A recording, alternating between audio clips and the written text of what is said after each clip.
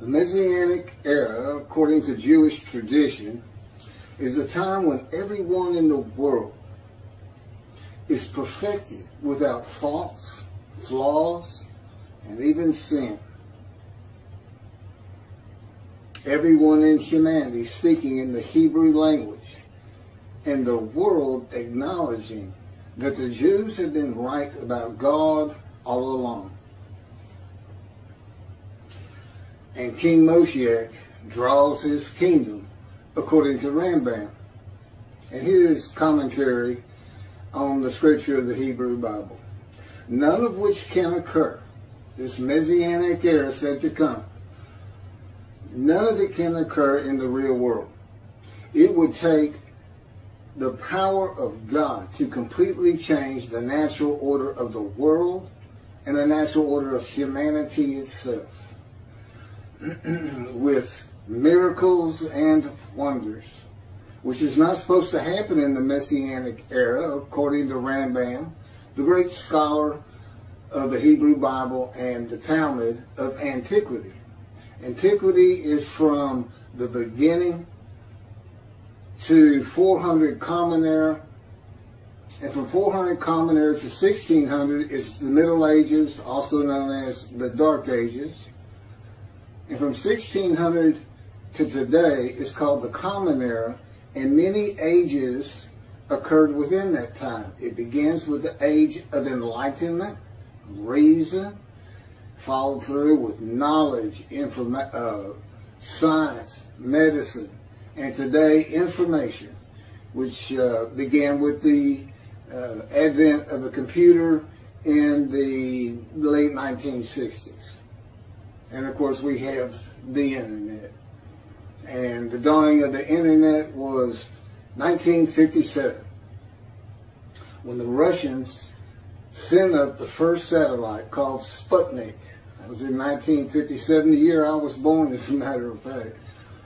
But that was the dawning of the age of satellites in space, and then of course the internet. God has never changed the beliefs and thoughts of any human being, Jews or Gentiles.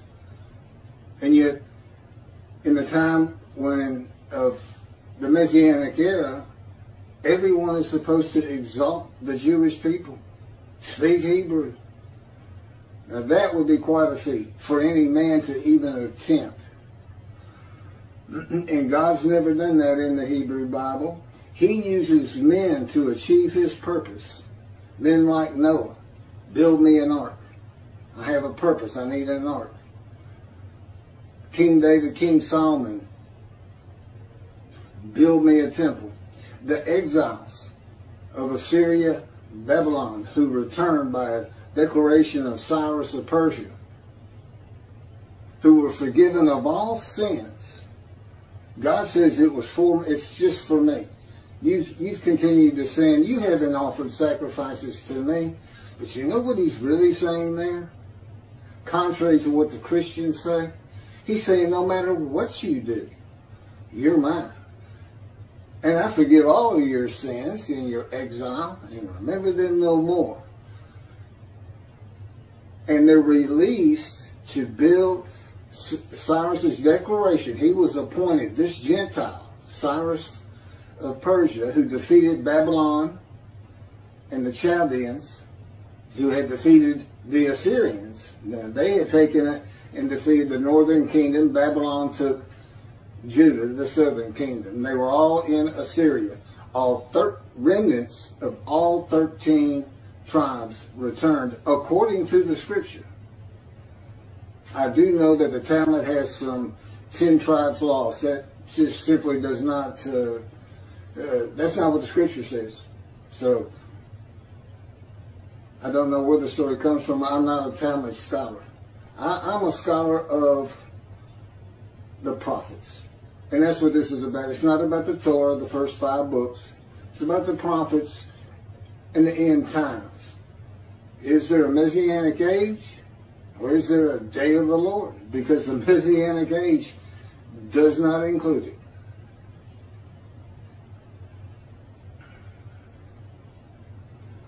So, the Messianic era is based on verses in the Hebrew Bible that you can actually, if you take them to be prophecy, and they appear to be, then you come up with the Messianic age. But again, it can't happen. And that's not how God works. And he has a day of the Lord. A better interpretation is needed of the prophecies of the Messianic era with God's multiple purposes for having a verse written that appears to be prophecy but cannot occur without his changing the natural order of the world.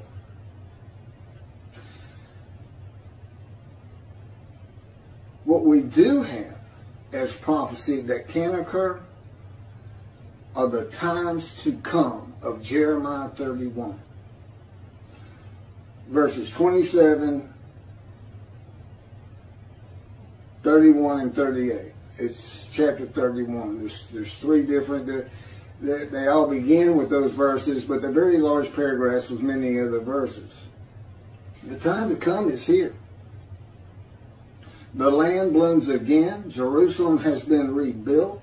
And the new covenant between God and the Jewish people is here.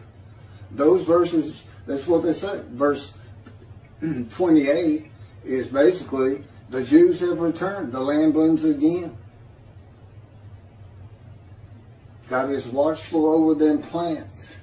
And their cattle are well fed and fat. And that is today. And it began in 1948. After the land had laid desolate for well over 2,000 years, after the Holocaust, the Jews returned. And quite simply, what God has said is not that everybody's got to be sin free for me to come back, or the next mitzvah performed will bring God back. No, it's just come back. Because when he comes with a new covenant, a covenant of once again, I forgive your sins and remember them no more, just as he did with Assyria and Babylon. Exiles and their return for the second temple. And what do we all know? There's another temple to be built. The time is here. I consider that the verse Jeremiah 31:28, the land blooms again. The next verse that applies, see, a time is coming, Jerusalem shall be rebuilt, as it is today. See, a time is coming, I will make a new covenant with you, not like the covenant I made with your fathers out of Egypt, which is acknowledged in the Christian Bible.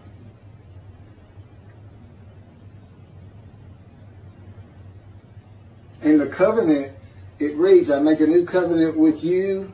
I shall write Torah on your hearts, and everyone shall heed me.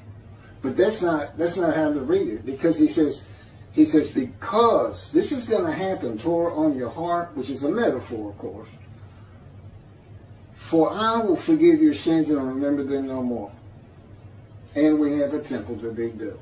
Surprise, surprise. You think he didn't know? Of course he knew. He knows all things from beginning to end. So it's a covenant of sin forgiveness. You come back, I'm going to come back. I'm not going to remember any of the sins you have done since you've been gone. And he says in a covenant of friendship that comes with Moshiach, which means the anointed one, the descendant of David of Isaiah 11:1 and 2, who the sages believe is described in Isaiah 53, known as the leper scholar.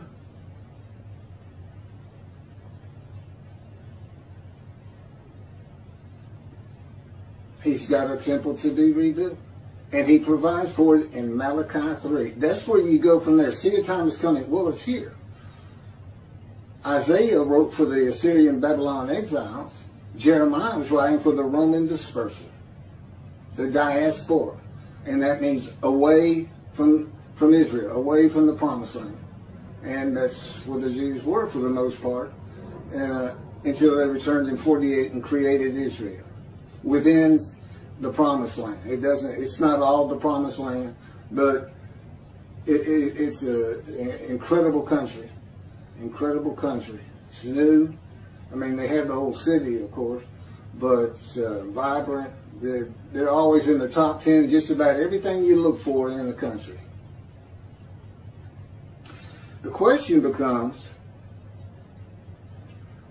now that the time is here, the new covenant is here, how do the Jewish people, how are they informed of it? How do they find out? God has to use a man. Now, Moses relayed the first covenant to the Israelites, the Jewish people. And he says a prophet like Moses will come one day, come again. He says this in Deuteronomy. And he's never come. Moses is known for two things: the Exodus, leading the slave Israelites out of Egypt into the Promised Land, and Orthodox Judaism believes, and I agree 100%, that Moses wrote the first 5 books of the Bible, that God dictated it to him verbatim, which makes sense. How else is Moses going to know the story of Genesis long before his time? How is he going to know the laws of Leviticus, the animal sacrificial worship and atonement laws, and in general how the Jewish people had derived from the Torah 613 laws? Now, a lot of them had to do with the sacrificial system, which God did away with. He just said, I taught you what sin is. I taught you if you sin, it's going to cost you. I made you give up your animals. And I taught you how to cook your food. Cook your food. You know, that was still being disobeyed in the times of Solomon. He found some of his own soldiers out in the field after a battle, chopping up bulls and eating them raw.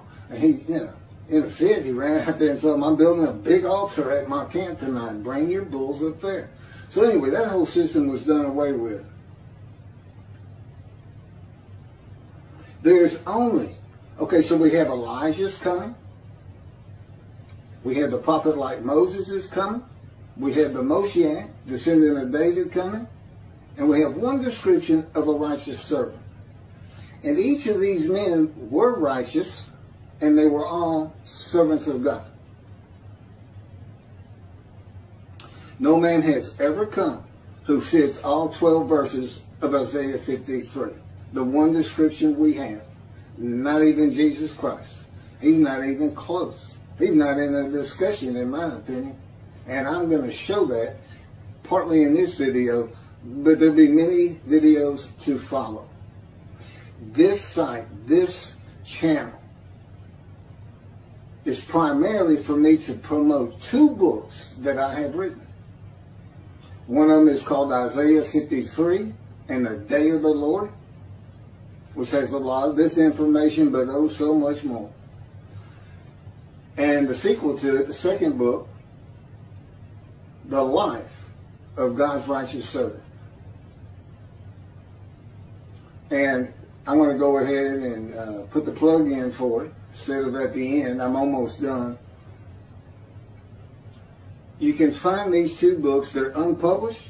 I'm having a difficult time getting them published because it just turns Judaism's Messianic era upside down. And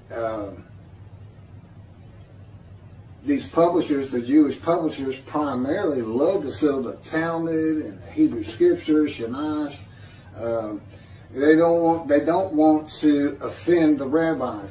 And here's something you never hear.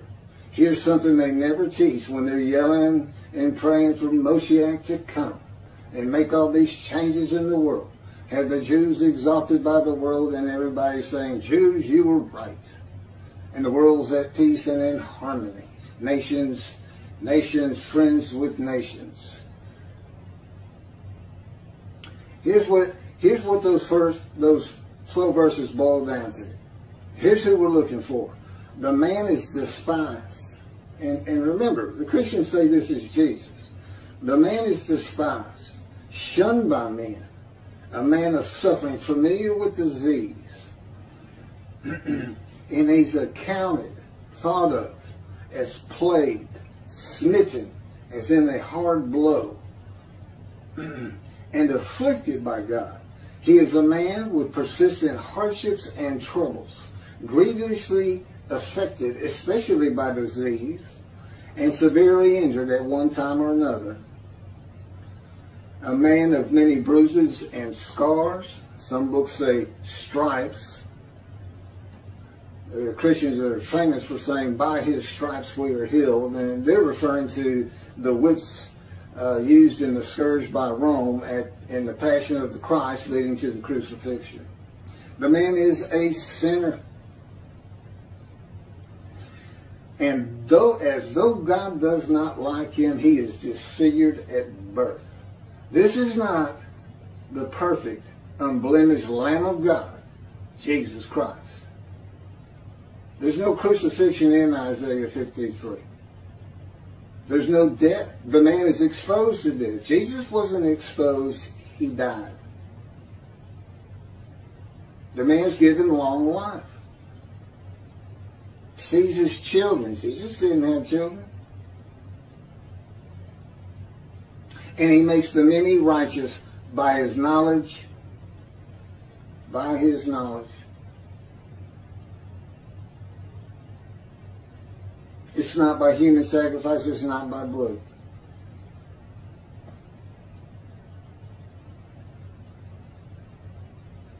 This is what God says with regard to the rabbis, who would be called shepherds in the Hebrew Bible. I'm going to deal with the shepherds. I will demand a reckoning of them from my flock, for my flock. And the flock will be the Jewish people. And I will dismiss them from tending the flock. Then I will appoint a single shepherd over them to tend them, my servant David. So this is when Moshiach comes. He's here, and God has a reckoning and dismisses the rabbis. It's not from the synagogues. It's not from their jobs. And this includes religious leaders and leaders in general. Dismissed in the eyes of God. They're no longer in right standing with God, which means they do not go into the scroll of remembrance of Malachi 3, which I'm getting to, which is entry to heaven for all those who live during the day of the Lord. It's a special heaven because it's a special time. And everybody begins sin-free. But you got to get back to sin. They got to start. You don't want the evil inclination to get you after God cleans your slate, and you want to show him the respect you have for his book, and come back to or go to, if you've never been, back to Judaism, back to synagogue, Shabbat. But there's a new covenant, you say. Yes, there is. It's only an amendment. The amendment is be mindful of the teachings I gave Moses at Horeb, of my laws and commandments and rules for all of Israel. That's the change, mindful. And of course there's sin forgiveness in it, and that wasn't in the first covenant. That's what it is.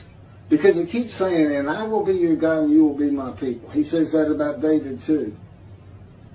My servant David, he shall tend them. He shall be a shepherd to them, not a king. God knew Israel would be a democratic country. I, the Lord, will be their God. My servant David shall be a ruler among them. And I will grant them a covenant of friendship. So when he comes, God grants his covenant. That covenant includes, and all this starts heading towards Malachi 3, where God says he's returning to his temple suddenly, and that Elijah is to clear the way and be the messenger of this new covenant.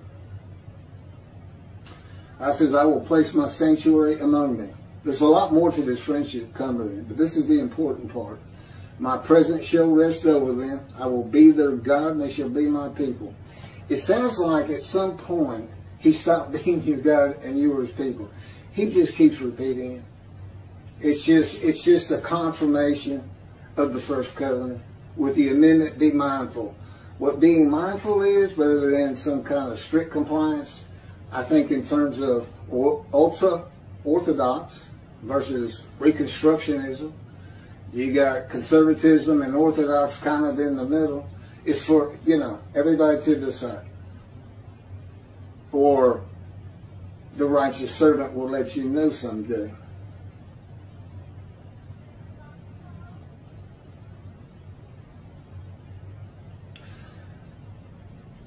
The Messianic era should really be called the times of the Anointed One in the awesome, fearful day of the Lord. Because that's when God says he's going to return. And Elijah's purpose is the same as the righteous servant of Isaiah 53. I'm not going to go into it all. This is just an abbreviated version of the video I am putting together. I'm still trying to get all my equipment together. That will also be called Messianic Era versus the Day of the Lord. There'll be a lot more to it. But they had the same purpose. We know that the prophet like Moses is necessary and can be any one of them as long as he can deliver the message. And Elijah's the messengers. They all start falling together. And what it is we have one description of one man, and he fulfills the final prophecy of God of 4 men to come. He has the capabilities and capacities of not only being the righteous servant who makes the many righteous, but everything Elijah would do, everything David would do, and everything the prophet like Moses would do. I mean, it's implied, it's implicit. I'm only describing one, and I'm sending 4. Here he is. This is the man you look for, a man of suffering, familiar with disease.